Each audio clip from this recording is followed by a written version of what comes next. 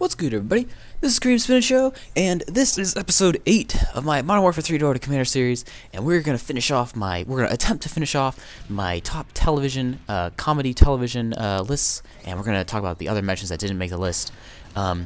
And like I said in the first video, you're gonna get recorded commentary over these because I cannot multitask when I play this game. So I hope you enjoy. Now, we're going to continue the list. We left off with number 3 with Scrubs. Now we're going to talk about number 4, which is It's Always Sunny in Philadelphia. Now, this show is great. The characters are great. The humor's great. Right, an example of this, if you YouTube Kitten Mittens, good God, you're going to laugh your ass off, right? That's from that show. Now, however, there is a big problem with the show, and it goes way too far sometimes, right? And this is where I think it really misses the mark in terms of what I like. Now, of course, I could be dead wrong, so feel free to leave a comment in the comment section saying, Matt, you're a fucking idiot, you're dead wrong, this is why It's Always Sunny's great, or this is why this comedy type show is great. So feel free to do that, because I won't be offended, or at least I hopefully won't be offended. Now, again, the show goes too far sometimes, and there's a great example of this. In Season 7, there is the episode about Dee gets audited, right? And in this episode, they have a funeral for a dead dog, and they actually dump the dead dog out of the casket, and that goes a little too far for me. And of course, there are some episodes that just don't work at all, right? In the same season, we have the episode about Frank's cousin. I think it's Vito, Vinny, or whatever his name is. You know, and that just doesn't work because it's all one character. It just does not work. But this show is fucking gold, right? Fucking gold when these characters are singing and dancing. Like, I know it sounds ridiculous, but if you Google A Nightman Cometh or Frank's Little Beauties and watch those episodes, like, those are the titles of the episodes. Now, holy shit, those episodes are fucking hilarious, right? I mean, The Nightman Cometh, the entire thing is absolutely amazing. Now, for Frank's Little Beauties, the whole Welcome to the Future of Patriotism rave thing they do in the contest is just, it's gold. It's fucking gold. And also, you know, when they're not singing dance, it's also gold, right? In Season 7, we have Thundergun Express, and when the gang gets trapped, right? Those are great episodes, and I highly, highly recommend it. Now, with this show, I would say that the show works 80% of the time, in my opinion. So feel free to watch it. It's very, very funny. It's worth it. Now, the 5th show and the last show in this ranking is Community, and yeah, Community. I fucking love this show. There's great characters, great writing, great story. The reason why this is so low on my list is because the show is still crossing the line from good to great. Right? We have had so many excellent episodes, right? We've had the foosball episode and the paintball episodes, and those were just fucking awesome. Now, the problem is that we've also had episodes like that Claymation Christmas special that really just did not work for me, right? And so, you know, we have, it's getting there. The show it needs to mature, it needs more time, and don't get me wrong, this show's gonna be fucking great, alright? It's destined to be a great show, right? We can see that already. And it's just, give it time. It needs to cross that line, and then it'll be great.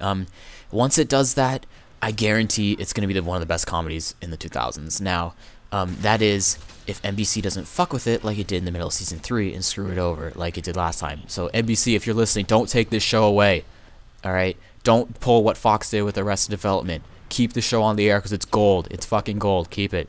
And so, now that's all I got for my list. Now we're going to talk about the other mentions. So, we have, and these are in no discernible order. It's just me rambling off the cuff. And so, we're going to talk about How I Met Your Mother. How I Met Your Mother has severe writing problems as of late.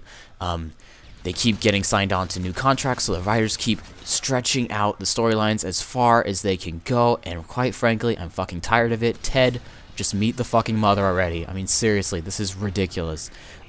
South Park is not on my top list, and the reason why is because there are those episodes of South Park where, you know, I'm sitting and I'm watching it, and I'm just like, oh, I get embarrassed. I'm like, oh my god, I can't believe I'm fucking watching this. This is absolutely disgusting. But when South Park is great when it hits it right, right? We have the Scientology episode, which was gold, and other episodes like that, which worked really, really well. The Boondocks is also on my list. The humor is fantastic. I love racism type humor, but the rewatchability of the show isn't what it should be.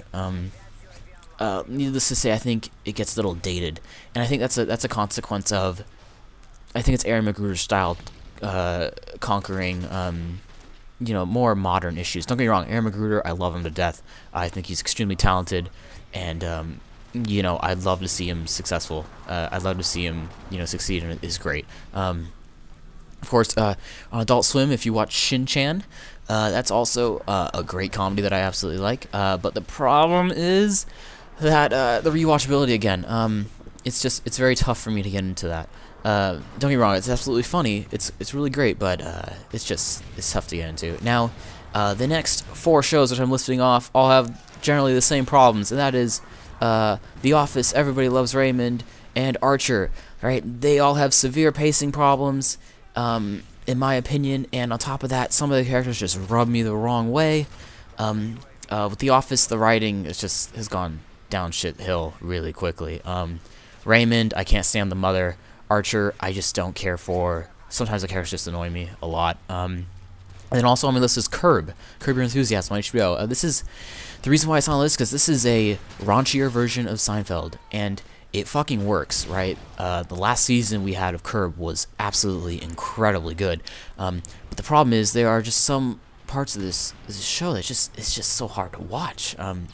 It's either Larry just staying too long on a topic, or it's some other characters that just rub you the wrong way. Now, my favorite character on the show, Leon. Fucking love Leon. That guy is hilarious. But again, that show I think it has some pacing problems. Of course, the storytelling is great. So please give that show a try.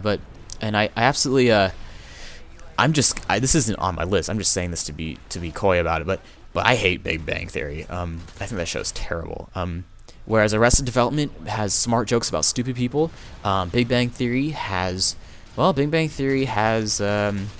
really fucking terrible jokes about smart people. It just doesn't work. Same thing goes for 2.5 Men. That show is terrible. If you watch it, I just feel sorry for you. Feel free to watch any of the other shows I listed. They'll be better than that show. Anyway, thanks for watching, and more importantly for sticking around to watch. Feel free to subscribe to the channel, like the video, and of course, feel free to follow me on Twitter @CreamSpinachShow. I don't tweet a lot, but you'll make it something funny. And once again, thanks for watching. Feel free to subscribe and like, and have a fantastic day.